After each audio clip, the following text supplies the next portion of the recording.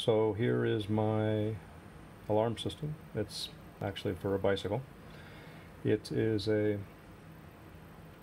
a vibration sensor that's married up to a very inexpensive handy-talkie amateur radio. So the concept is that it detects a vibration and then it broadcasts an alarm across the an amateur radio band, which is then detected by another radio over here as the receiver. So I can then, be alerted that somebody's messing with the bike.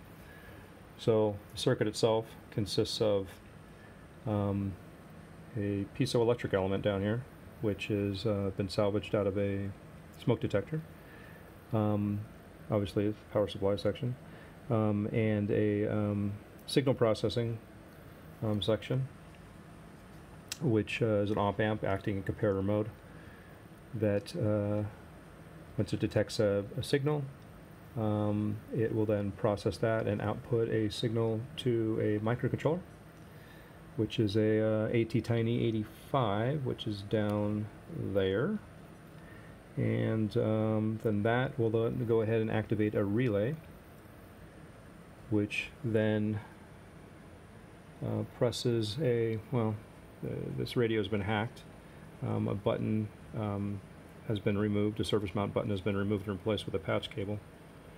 So this will essentially push a button on this radio, and this Baofeng UV5R radio has an alarm function. So when you push and press and hold that button for a couple seconds, it will then broadcast an alarm tone on a certain frequency. So it's actually pretty useful.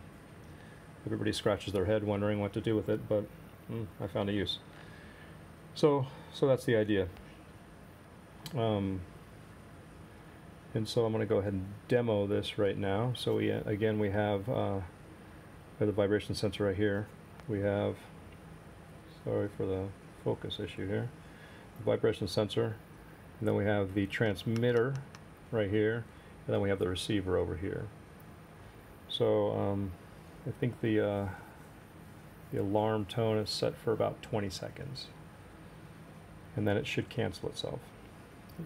So I'm going to go ahead and fire this up here. So we start with turning on the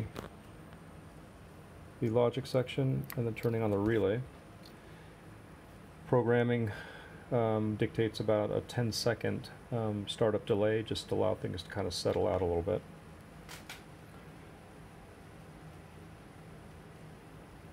And then once things settle out a little bit, I should be able to, it's very sensitive, you can adjust the sensitivity with that potentiometer down here. There you go. And now it's broadcasting the alarm. We'll do that for about 20 seconds or so.